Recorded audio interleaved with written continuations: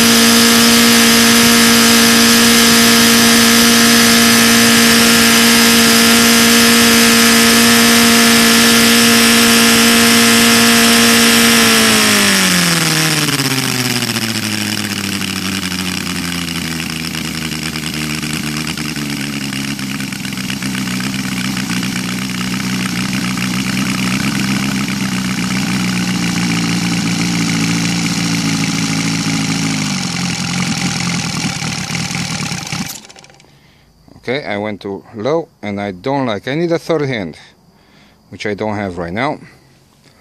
Okay, let's give it another start. I will also make another video with the regular glow, 15%. Start it again.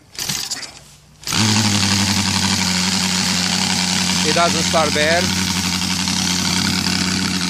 It idles around 1400.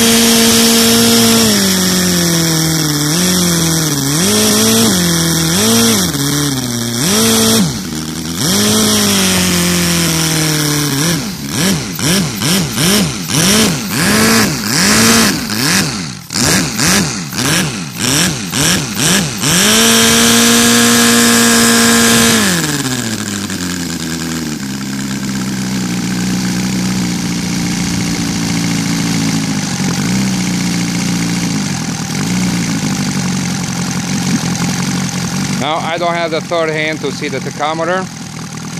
Unfortunately, in this test unit I haven't made the tachometer built in, so we will work with any of the RCXL. Maybe the next version will have it, but it works pretty good. Let's give it another start and let's see how it goes. It goes pretty good.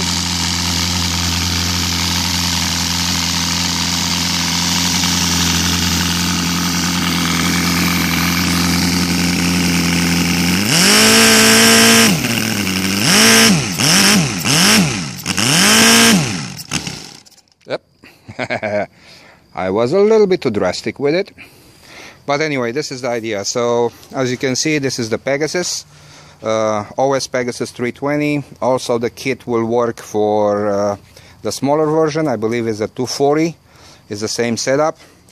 So once again, the prop hub magnet ring with a sensor, and it has a dual output sensor, so it will see and fire independently. Good that I seen this.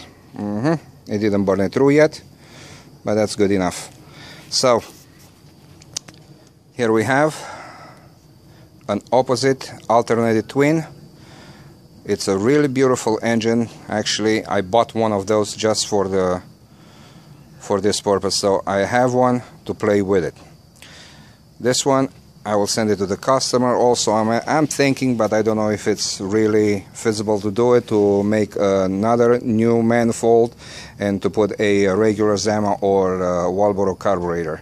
But I don't know, probably the cost is gonna be too high, and I see that it's running fine with the stock carburetor on gas 20 to 1% synthetic oil. I see no reason for increasing the cost of it. So this is it, guys. It is available and will be available. It's another CH system done, another conversion, and like I said, look it. I'll come back with the glow probably in another several minutes until I need to change the fuel out. So we'll see how it's gonna run on glow also. Thank you for watching.